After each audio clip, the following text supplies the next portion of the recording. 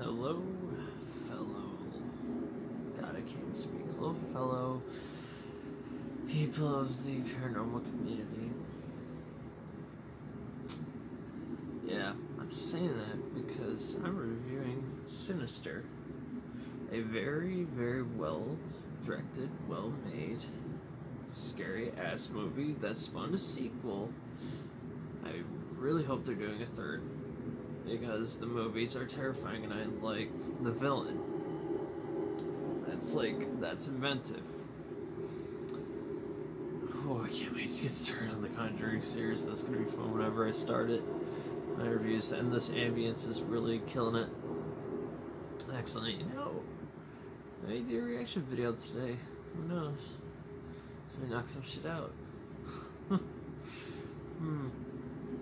Oh yes, I'm wearing my ring, and my necklace, and my bracelet.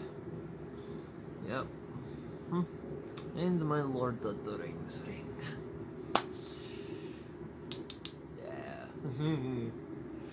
Yeah. That's for another review today. That's what I'm wearing. Oh man, now I'm warmer. I'm warmer now. Oh, my legs aren't though. My legs are not warm. We're going to keep them warm. We're going to keep me comfortable. Okay, Sinister, really, when I first watched it, it was on Valentine's Day. Yeah, I was single at that time. And I watched it in the dark. Everything pitch black. Absolute pitch black. Just dark in the house. Quiet. And the motherfucking scares that wanted the fucking end. There were so many good scares in that movie. I'm not going to spoil it. I'm going to try to be as spoiler free as possible. If I do spoil anything, spoilers ahead. How the fuck was a Babylonian god? What the fuck was his name? I think Badul, something like that? Ooh.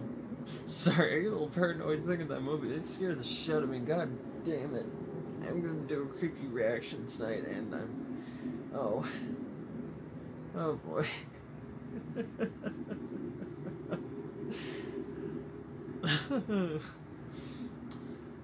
Though I think the scariest jump scare was the attic scene. That one gets me every damn time. That one gets me. That was, oh god.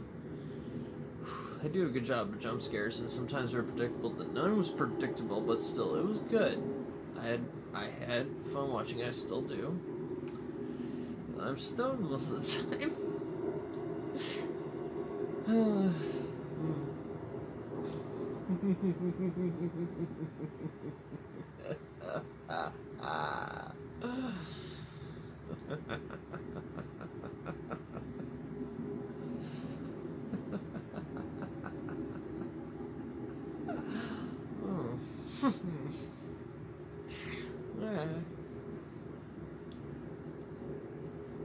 I think I need to jump to the next video. What do you think?